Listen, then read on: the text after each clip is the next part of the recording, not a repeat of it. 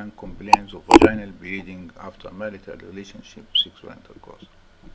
After shaking the hand of the patient and introducing yourself, you are going to start discussing the problem of the patient. So you will ask the patient's name and how old is she, and what is her nationality, and what her social status, is married, divorced, or widow.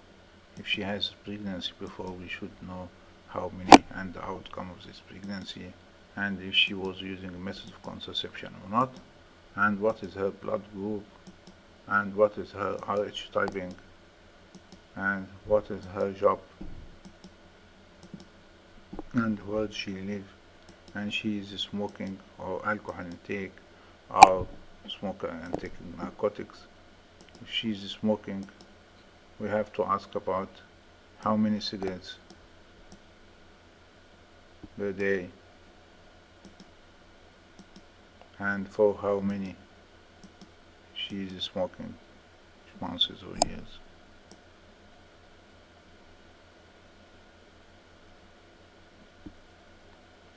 The patient will notice bleeding after sexual intercourse, when the bleeding starts today or several days, or several months or years, and when her last menstrual date, and how much she is bleeding after sexual intercourse. She's drops or clots or continuous bleeding, for how many days she's bleeding, and for bleeding is only after sex or also without sex, if there is any pain and discomfort during sexual intercourse or not. While about the menstrual history, the age of menarche, when she has the first period, and when she has last period, and as the cycle is irregular. If the cycle is regular, we are going to ask the length of the cycles, and for how many days, and the amount of bleeding, and how many napkins she's using, and this pain or discomfort. If she's cycle is irregular, we are going to ask about the length of the cycle, and for how many days bleeding, and how many napkins she's changing per day, and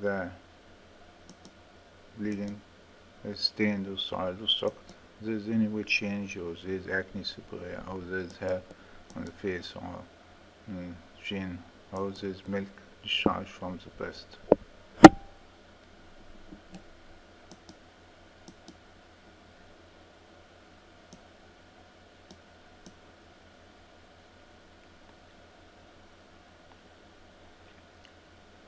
She has any premenstrual syndrome, there is mood change or headache or abdominal distension, or there is bleeding after sex.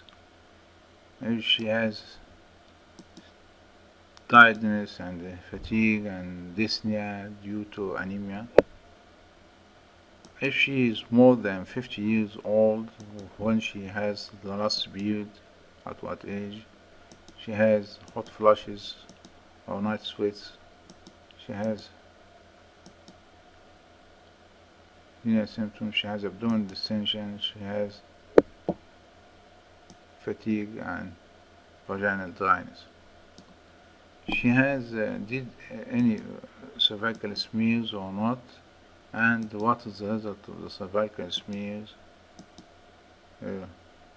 and she did it severe or serious, and what is the result of the smear.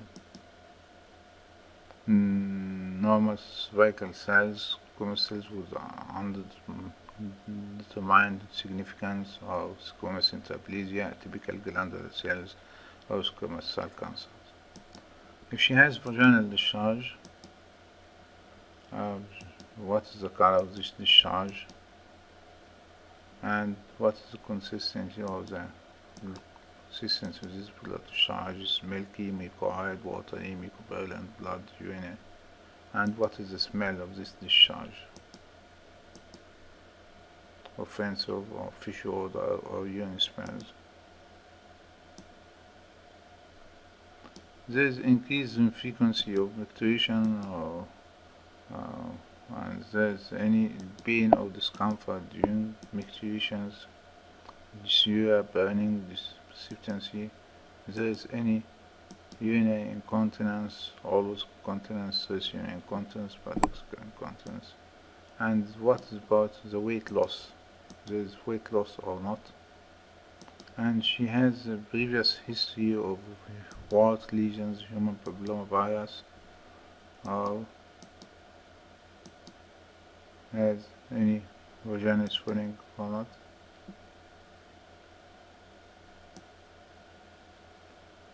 She has bleeding from the gums or nose. She has blue discoloration of the skin.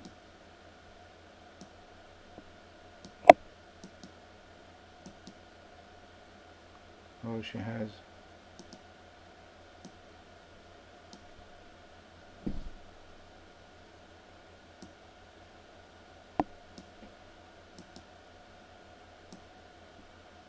pelvic eruptions.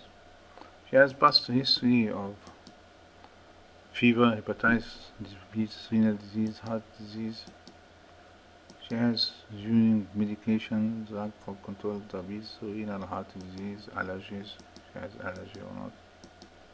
And she has the family history of consanguinity and hypertension or diabetes, and family history of similar problems, bleeding and constipation. Then we are going to examine the patients.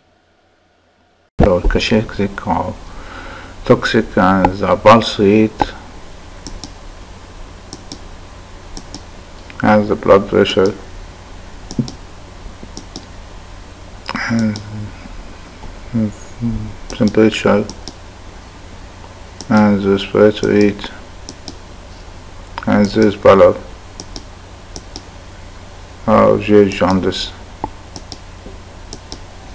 and this sinus. And then we go to the abdominal examinations. Normally in the majority of the cases we will not find any normality in the abdomen, but sometimes we see abdominal enlargement and we see that the uterus is enlarged or there is a venous swelling and the line are free, painless, or there is swelling on the line. On the vaginal examination, we will find that the patient has bleeding or not, and there is vaginal discharge, blood discharge, or offensive discharge. And we put speculum examination, we provide normal cervix or sediment at the eyes, cervical ectopion, cervical erosion, cervical polyp, uterine fibroid polyp, cervical cancer cervix, cauliflower mass, or uterine polyp. And we examine digital examination, cervix is firm or the soft, and the internal osseous open, cervical polyp, uterine polyp coming from cervical canal or uterine out of the cervix, or cervical ulcer, cervical mass localized to the cervix, or cervical mass extended to the vagina, or sediment at the device.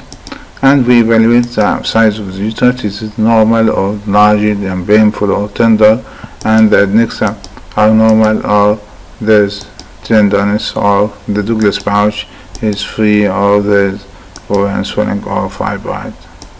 And then at the end of the examination we can determine that the cause of postcoital vaginal bleeding is due to apparent cervical lesions, or there is normal cervix, and we have to look for the cause of the post-vaginal bleeding other than the cervical lesion.